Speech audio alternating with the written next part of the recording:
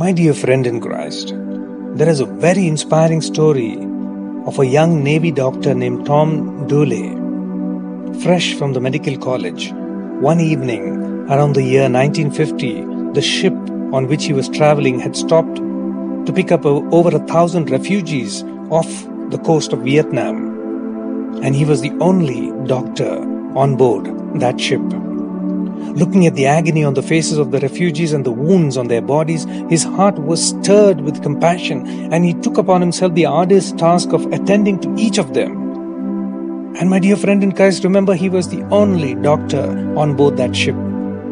Picking up little pieces of wood and cloth that he found lying on the ship, he began bandaging the wounded with the medicines he had, and he gave relief even to fractured limbs.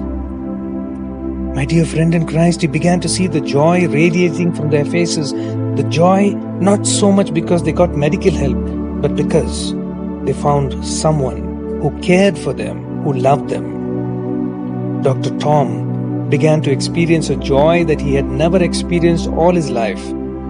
When he finished serving his term in the Navy, he began traveling across Asia to work among the poor. Looking at his work, hundreds of volunteers flocked to help him. And one day, he confided with his colleague that the Sermon on the Mount preached by Jesus, we find it in the Gospel of Matthew chapter 5, he said especially the verses commonly called the Beatitudes had inspired him because they promised an undying happiness. Dr. Tom explained how he understood the verse.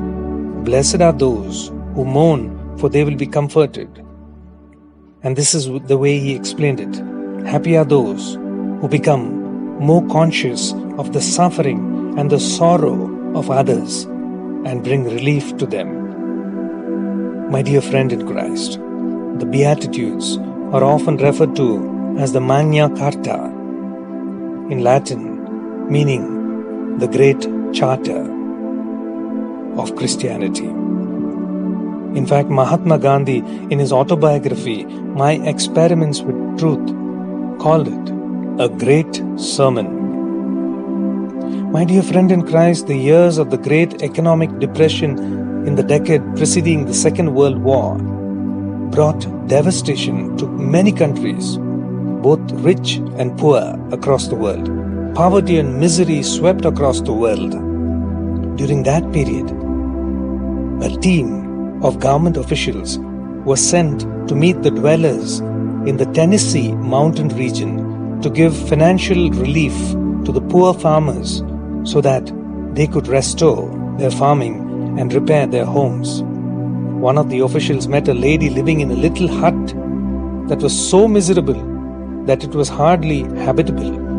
Looking with sympathy upon her, the official said and asked her, if the government gave you $200, what would you do with it? To their surprise, she replied, I will give the money to the poor.